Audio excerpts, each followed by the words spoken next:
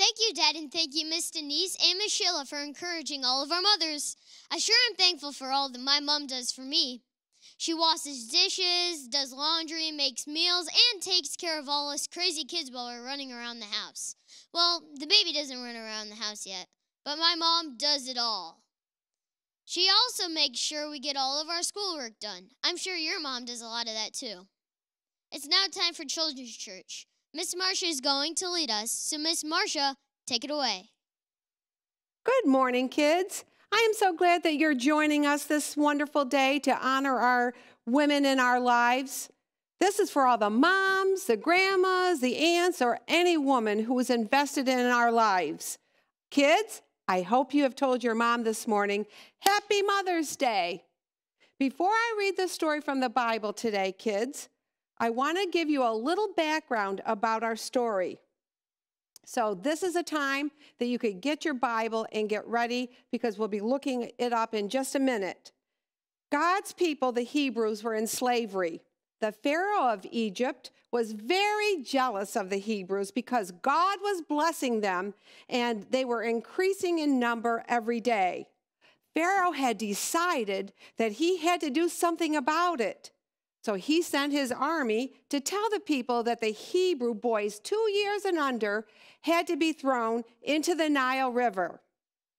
I'm going to tell you today about one brave Hebrew woman from the time that this story was written who had a baby son. She did something for her son that was so brave and took so much courage. I want to read this story from the Bible. So kids, open up your Bible to Exodus. It's the second book in the Bible. Genesis, Exodus. Turn to chapter 2. We're looking at verses 1 through 10. As I read it, follow along or look at it in your own Bible.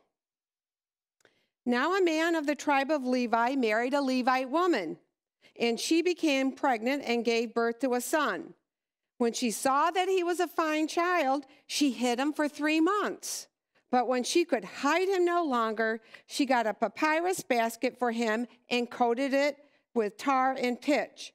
Then she placed the child in the basket, put the top on, and took him and placed him in the Nile River. Then Pharaoh's daughter went down to the Nile to bathe, and her attendants were walking along the riverbank. She saw the basket among the reeds and sent for her female slave to get it. She opened it and saw the baby. He was crying, and she felt sorry for him. "This is one of the Hebrew babies," she said. Then his sister asked Pharaoh's daughter, "Shall I go to one of the Hebrew women so that she could nurse the baby?" "Yes, go," she answered. So the girl went for the baby's mother. Pharaoh's daughter said to her, "Take this baby and feed him for me, and I will pay you." So the woman took the baby and nursed him. When the child grew older, she took him to Pharaoh's daughter, and he became her son. She named him Moses, saying, "I drew him out of the water." You've heard this story before. This is the story of Moses. And I wanted to tell you that we are going to talk about Moses' life. God had a great plan for Moses. When he grew up, he went to the Pharaoh to ask him to let this people go. But Pharaoh refused to let them go, so God sent 10 plagues upon Egypt. The last plague was so terrible that the Pharaoh finally said, "Okay, you can leave." So Moses and millions of Hebrews left Egypt to go on their way to the promised land. They hadn't gotten too far when they had come to the Red Sea, and they couldn't get across. And when they looked behind them, what did they see but Pharaoh's army coming? What were they going to do? Moses said to the people, "Stand firm, and you will see the deliverance the Lord will bring you today. The Lord will fight for you." Now I'm going to show you a short video clip of how God saved the Hebrews.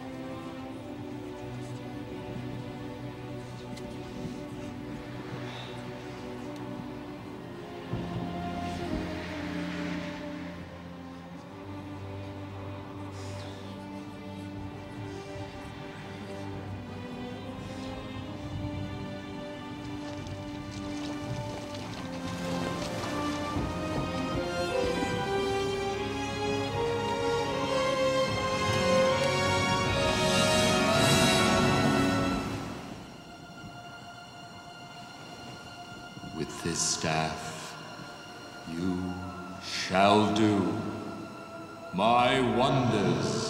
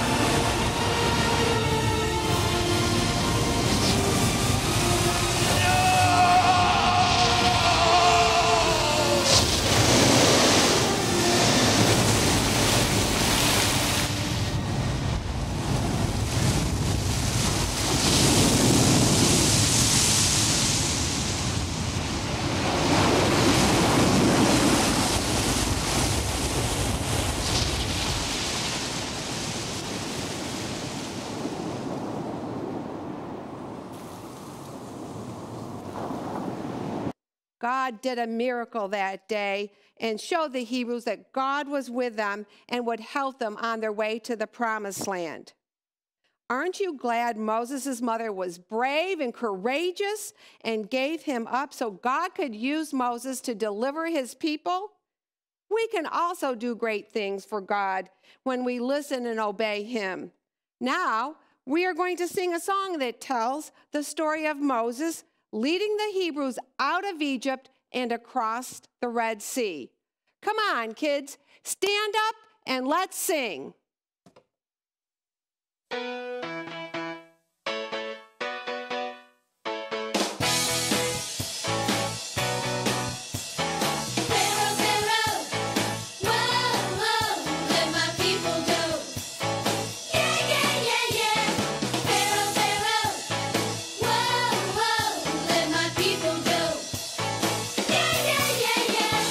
Burning bush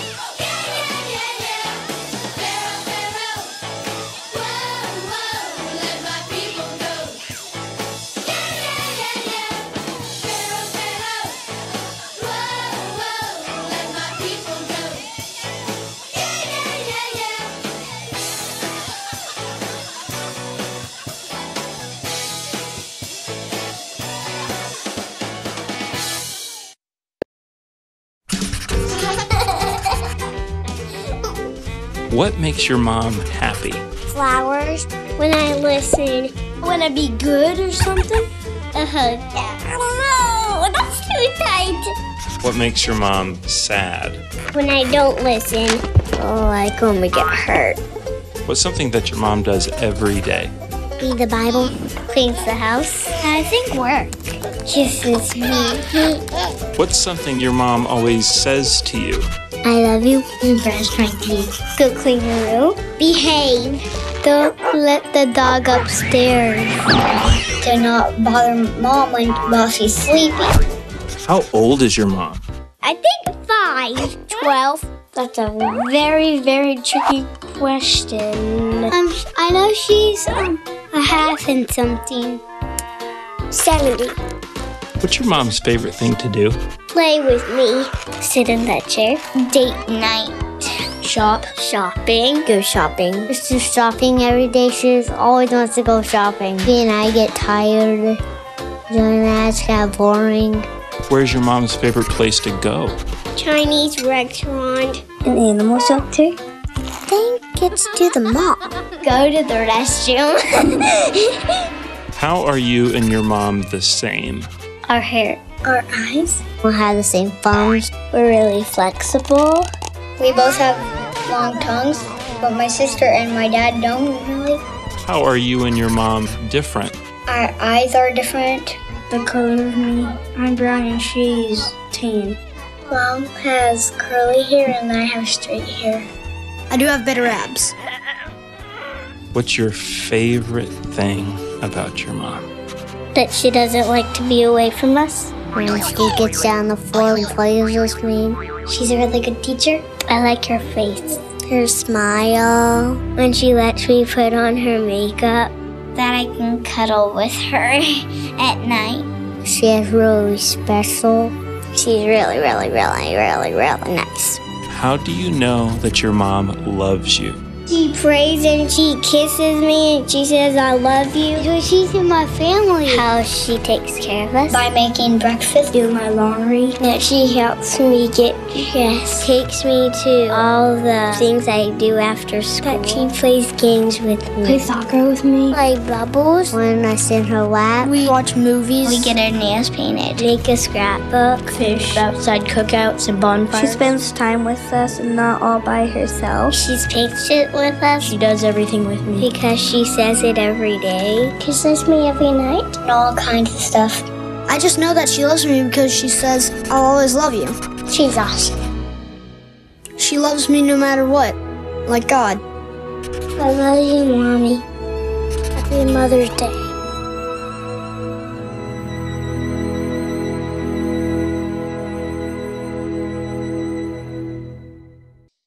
Hey, Moms, we had really hoped to be doing this for you in church today.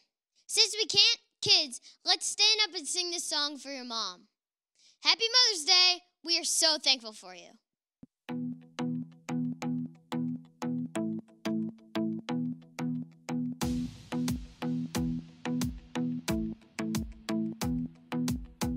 I like to think about the goodness of the Lord. He gives me everything I need and so much more. So I just want to lift my hands and say that I love him. I just want to lift my heart in praise. And I want to be faithful. I want to be faithful. I want to remember everything that the Lord has done. I want to be thankful. I want to be grateful. I want to be.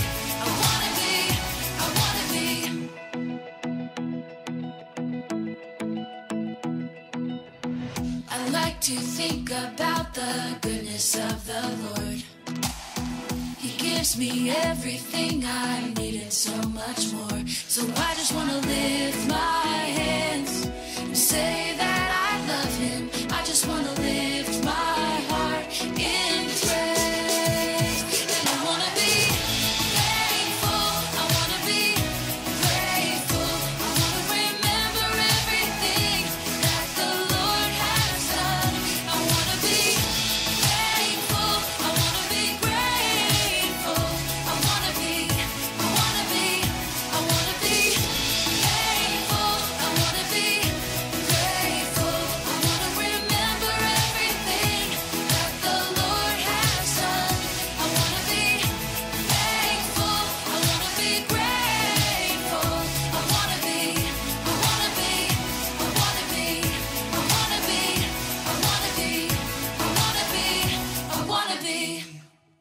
Thanks for worshiping.